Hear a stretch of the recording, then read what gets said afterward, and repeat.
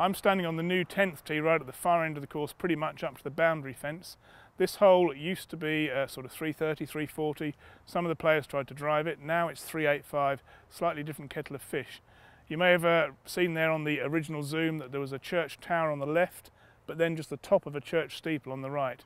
I'm told that that church steeple is the line whether you're going for the green or playing a safer shot. You may be able to favour a slightly further left shot, but never as far left as the church tower.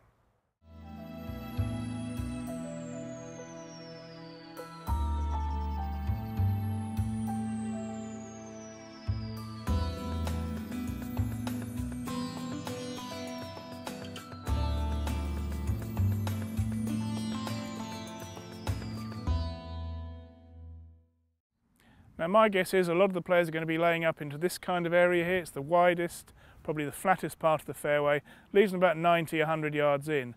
The problem is if they're a bit aggressive off the tee and they turn it over a bit, there's this deep bunker here on the left of the fairway, which will leave you a nasty little 75-yard bunker shot to the green. Up at the green, 5 bunkers, 3 on the right, 2 on the left. You don't want to be in those. The front of the green slopes quite steeply. Round the back, little runoffs that are going to gather your ball, leave you a tricky little up and down. So let's see if I can knock this wedge onto the green.